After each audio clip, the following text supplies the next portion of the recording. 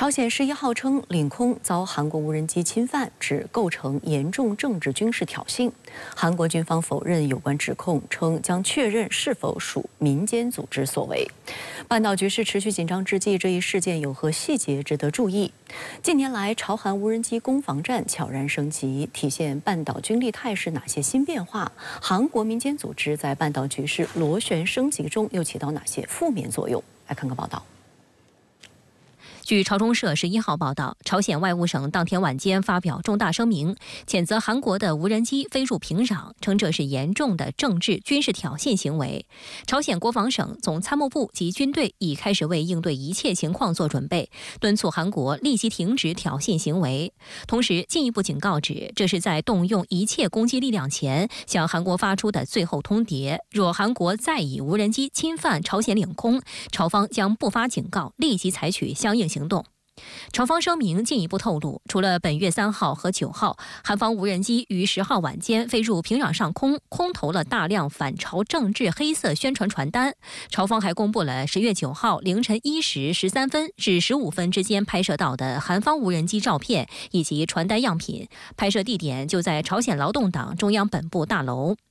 朝鲜劳动党中央本部大楼又称为朝鲜劳动党1号大楼，是朝鲜劳动党中央委员会和国务委员会所在地，位于首都平壤市中心，人民大学习堂的西侧，金日成广场的西北方向。 韩军联合参谋本部匿名人士表示，军方未向朝方发射无人机，将确认是否由韩国民间组织所为。韩国国防部长官金龙显当天回应了无人机飞入平壤市中心的问题，他再次否认相关活动由韩国军方组织。 그런 적이 없기 때문에 저희들이 상황을 지금 파악을 못해가지고 확인해 보겠습니다. 韩军联合参谋本部当天还指责朝鲜再次开始对韩方空飘垃圾气球，预计将飘至京畿道北部和江原道地区。韩方称，今年5月底至今，朝鲜共对韩空飘垃圾气球28次。 值得注意的是，韩国总统尹锡悦上台以来，放松了对韩国公民及团体向朝鲜发送空飘气球的管制，遭到朝鲜的强烈抗议。 据悉，这些气球附带的物品一般为反朝宣传单、U 盘及收音机等，有的还有 GPS 定位器及动力装置。今年5月起，朝方也以同样的方式向韩国发送空飘气球。韩方称这些气球为垃圾气球。观察指出，韩国民间的反朝组织历史上多次成为半岛关系恶化的推手之一，往往在双方关系回暖时，韩国政府予以管制。 而对朝强硬时，韩国政府则采取纵容态度。不过，这次的情况相当特殊，此前没有韩国的民间无人机深入平壤市中心的先例。 也有观察认为，韩国无人机在1周时间内3次飞入平壤，显示朝鲜防空系统对低空慢速的小型无人机侦察存在盲区，这也是全世界防空网面临的共同难题。事件发生的时间点也相当敏感。本月9号，朝鲜方面表示将对韩国永久切断边境，切断与韩国相连的道路和铁路，进行要塞化工作。韩方则宣称，朝鲜相关举措将导致更加严重的孤立，被外界认为 是朝韩关系恶化的又一体现。它的防空能力对于外界来说，包括美国、韩国来说也不是秘密，所以对朝鲜来说，一种可能性就是国家的外交战略是正在转向这个从南北关系调整到朝韩关系，然后将韩国设定为永久的敌国。 这样一个概念。事实上，此前朝韩已在空中多次进行无人机交锋。早在2014年，韩国就陆续在境内发现朝鲜无人机残骸。此后数年，韩方指朝鲜无人机多次进入其领空，且无人机硬件在逐步迭代升级。2022年12月，韩方称朝鲜5架无人机越界进入韩国领空，飞行了整整5个多小时，其中1架甚至飞到首尔龙山上空，临近韩国总统府。韩方紧急派出多架次战机和直升机进行拦截，但未能命中目标。拦截过程中，一架 KA-1战斗机还意外发生坠毁事故，震惊国际社会。整起事件暴露韩军防空系统的巨大漏洞。在此之后，韩国加大对军事无人机领域的投入。去年9月，韩国正式成立无人机作战司令部，该部据称直属国防部，由联参议长负责指挥和督导，能够执行敌区监视、侦察及攻击任务。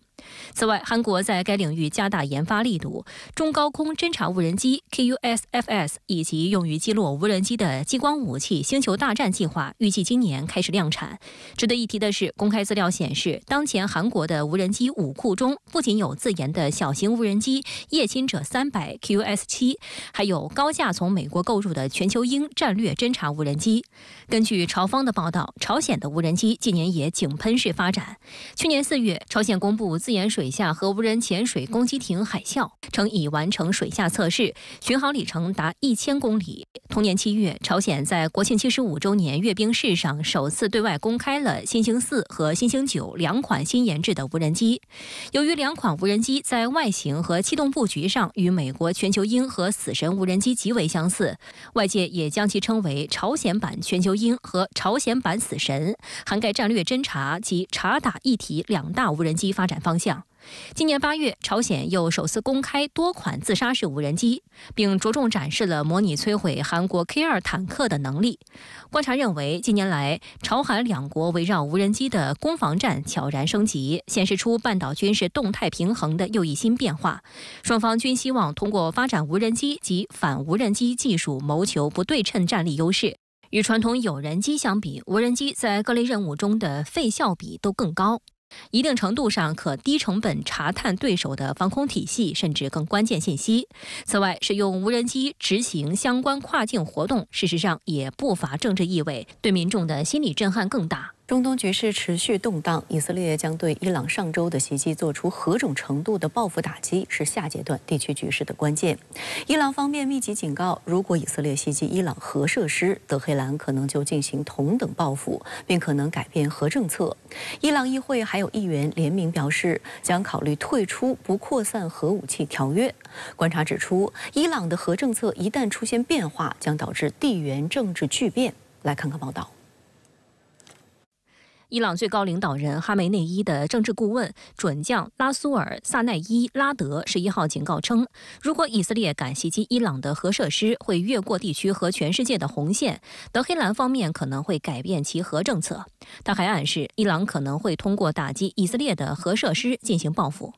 另据伊朗政府一名匿名消息人士透露，该国已经制定针对以色列打击的防御和报复措施。以色列的3座主要炼油厂都已经被列为打击目标。以色列的石油储量并不丰富，但成品油炼制技术较为先进。自俄乌冲突以来，面向欧洲的出口增幅较大。值得一提的是，以色列的炼油设施高度集中在海法湾，其中最大的一处年收入超过135亿美元，拥有员工1800多人，每年可炼制约980万吨原油。